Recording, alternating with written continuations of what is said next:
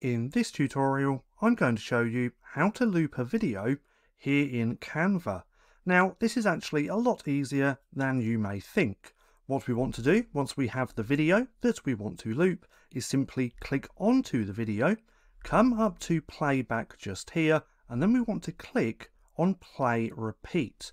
Now, I am also going to speed up this video just for the purposes of this video as well. But now that we've clicked on play repeat, if we then go to presentation, so let's go to share.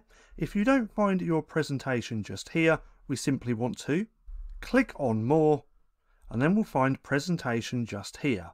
Now, if we click on here, click on present, this will now play on repeat.